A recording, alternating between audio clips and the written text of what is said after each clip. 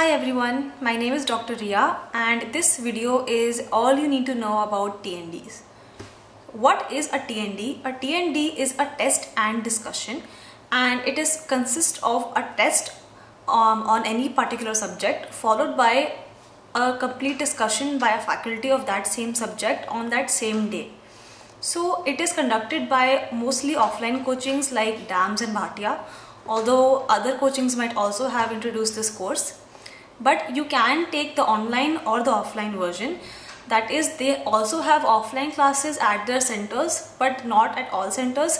But if you are able to attend an offline TND, that would be better, I feel, because that face-to-face connect with the faculty will be there and it will give you a chance to interact with other peers your age or who are preparing for the same exam. Whereas it is okay if you live a bit far away from that offline coaching center and you don't want to waste time in traveling, then you can also take the online TND. In the online TNDs also, they will provide you with the test online followed by a live discussion of the TND itself. So who is this TND program aimed for and who should join a TND? First of all, it is only for interns and post-interns who are planning to appear for the exam that same year. It is not advisable for first to final year students to take this course, right? Only if you are going to appear for the exam that year should you join a TND course. Second of all, a TND course is for people who are willing and who are motivated enough to study at home by themselves for the majority of the time, who are willing to make their own notes at home and study the entire subject at home on their own, followed by only going to the coaching or attending an online class or only the TND. A TND will not cover the entire syllabus. They will only discuss the more important and previous year questions in the span of one day. So it's like a revision, but they will not teach you the entire subject or all that you need to know. You have to study that subject A to Z on your own at home. So if you are someone who is unmotivated and you feel like you don't have the capacity to sit at home and study on your own, then and you don't have notes as well, then it would be advisable that you go for a regular course in which they will teach you the entire subject as well. So you might be thinking that if I am willing to study at home, why should I even join a TND in the first place? So a TND will give you an overall plan of how and when you should finish your subjects. So it will give you a somewhat of a timetable that at least you will finish your complete syllabus in this much amount of time if you follow their schedule. So that is one advantage. The second advantage, which is more important, I feel, is that you will get a sense of completion of that subject, that after you have read it on your own and understood everything on your own, when you attend a test and discussion, you will realize where you are lacking or what important concepts or topics you might have missed, which you now need to add to your notes. And you will get a quick revision by the faculty themselves, and they might also give you updates on that subject and also future important potential questions. So, and of course it will break the monotony of studying at home, which is also a major reason why I joined a TND, was that it gave me a chance to go out and interact with other people and also learn something from a faculty about that subject, a bit more than what I had learned. So these are advantages of joining a test and discussion.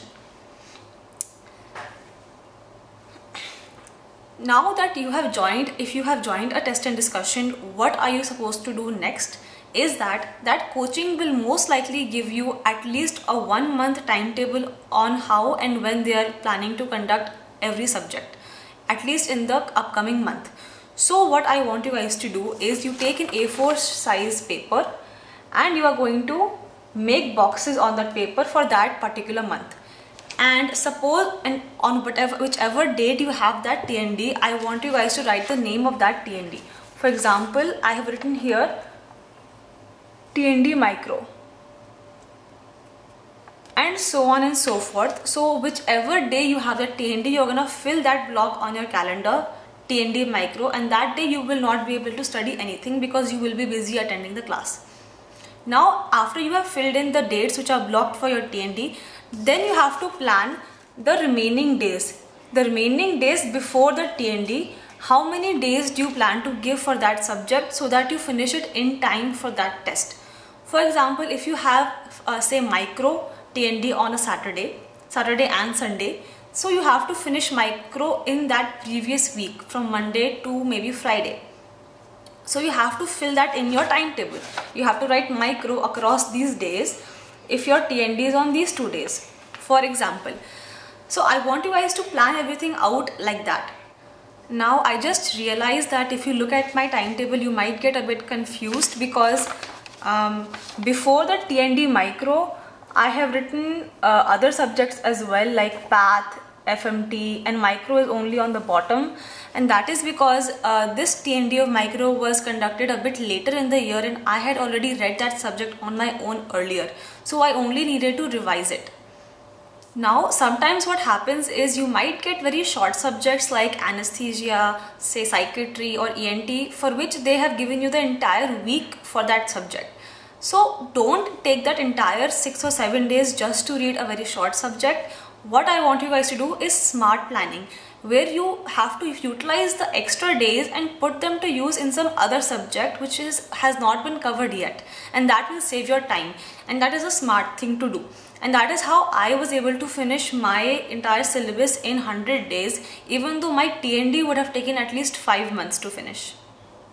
And you will have like a revision of that entire subject when the TnD actually comes around. So basically in your first read you would have read that subject twice. Now leading up to the week of the TnD, what are the things you have to read? So your first priority should be that you want to get a set of notes, entire notes of that subject. Ideally it would be best if they were your handwritten notes which you had made while watching an online or offline class. So if you don't have notes from before, it would be wise if possible to watch the videos and make your own notes, and the source should be whatever is available to you.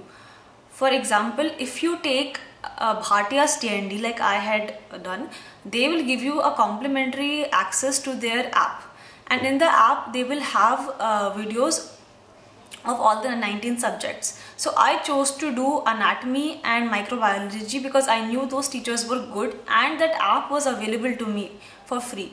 So whatever resources you have, and if you feel like you are able to understand that teacher, then just go for it. Don't be in a FOMO that somebody else has said that that teacher is the best, or somebody has said that that teacher is the best.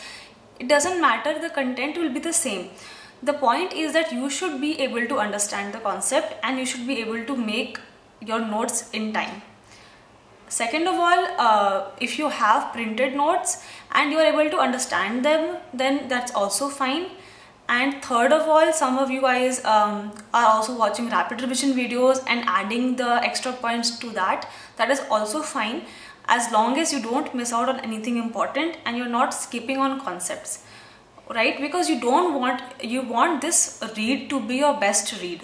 You don't want to do a subject half-heartedly so that you have to repeat it again in your revisions later on.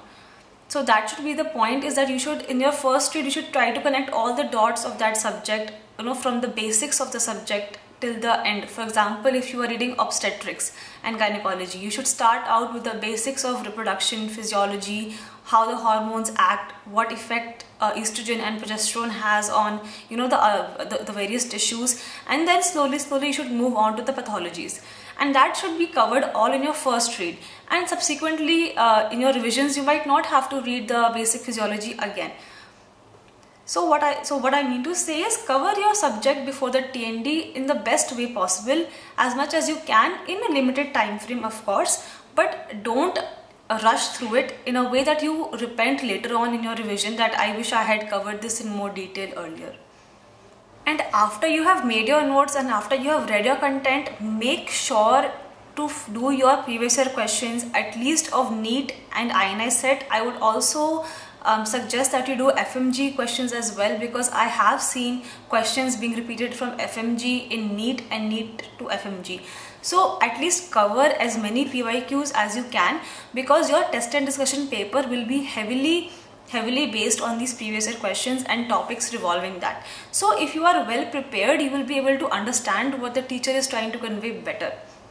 So this is what should be minimum done. You should have a minimum for one reading of your subject with your notes ready and solve the previous year questions at least once. Then when you prepare, when you attend your test, how should you take the test of TnD? You have to take it as if it is the real exam. That is the only way it is going to serve you purpose, because that test is not only for you to see the questions, it is for you to also get a practice of the exam, of how to give an exam, right? Even these small tests like TNDs and subject-wise tests, you have to give them with that same intensity and that same focus as you would give a grand test or the real exam. Because these small things count, and this is how you become better at practicing at giving MCQs. So in that 1 hour or whatever it is of TND, you're gonna give it your best shot. You wanna start it on time and complete it in time. Don't go overboard. Don't take more time than that is given to you, and give the paper, attend the questions with your best shot. Even if you don't know that question, try your best to eliminate the options and get to the right answer. And that's how you should give the test.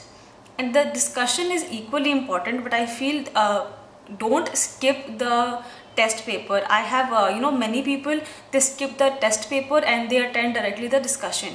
Don't take that shortcut. It's not useful. If you have not given the test, then that discussion is not going to be as fruitful to you as it would have been if you had given the test. So please attend the test, and then the discussion will become 100 times better and more useful for you. The discussion you should attend with utmost concentration. Try initially. What would be better is you can take a new notebook, or I would say you can just use the back of the same notebook of that subject, because notes are not that extensive of TND. So you can just use the back of the existing notebook and just write down whatever the teacher is saying in a list form as your questions were, right? For example, question number 1, whatever they are teaching, you can just write it down. But so that in that way you will have in a way an extra set of notes by the end of the class. Then you have to go home and you have to read those notes again, and you have to correlate, especially the questions you got wrong or you did not know. You have to really read, understand where I went wrong. If it was some new information and it was important information, you should add it into your existing notes. Although you have already written them down in one place, believe me, you are not going to get time to read those notes again, your TND notes. You have to add whatever information you think is important into your existing notes.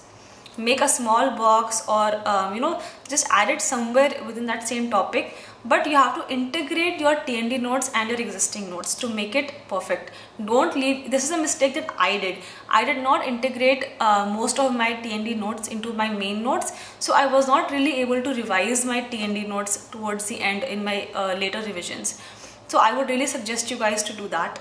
So I think I have covered all the major things about a TND. But if you have not joined our TND, then don't be in FOMO of that either. If you have joined a regular class, then I have heard that they do give you post-class tests, so you can attempt those tests, or you can even try to get the test and discussion paper from a friend and solve it on your own. And if you're not a part of a regular course, also if you are doing an online coaching like Marrow or any place, all coaching apps will also give you subject-wise tests. So subject-wise tests are essentially the same thing as a test and discussion paper, right? They're trying to analyze how well you have read that subject based on the previous year topics. So give that subject-wise test. Try to make your own TND, your own personalized TND. Make a timetable, and after you finish that subject, give that subject-wise test. And I have said this many times, but especially subject-wise tests of Marrow are really good. I think they usually cover all the important topics. So try to score above 40 out of 50 in those. And if you do so, then you have done great. And But test and discussion papers, especially TnD papers, are on the difficult side. So if you get a low score, don't get disheartened, because those questions tend to be difficult and they're there just to teach you. They're not there, you're not supposed to know all of them, right? Many faculties make that paper difficult on purpose because they want to teach you something extra with a different angle. So don't take any, even if you get a subject wise test low score in that, or a TnD low score, don't get disheartened. I have gotten really bad scores, less than 50% also, but it's okay. So it's not the real exam, and you just have to learn from your mistakes and then move on. It's completely fine. Alright guys, so I think I have said everything I wanted to say about a TnD, but if you still have any other doubts, you can ask me in the comments and I will reply. And I hope you like this video, and please subscribe.